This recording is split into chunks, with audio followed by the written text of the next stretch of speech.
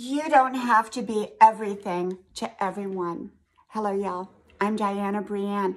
I got to thinking about people who are, have extremely busy careers, demanding careers.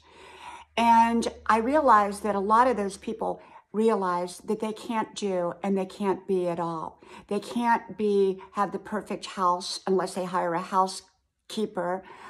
They can't be doing everything. They can't be everywhere. If they're spending 10, 12 hours a day at work, they may not be able to go to every kind of activity that they get invited to. We have to pick and choose where we're going to give our time.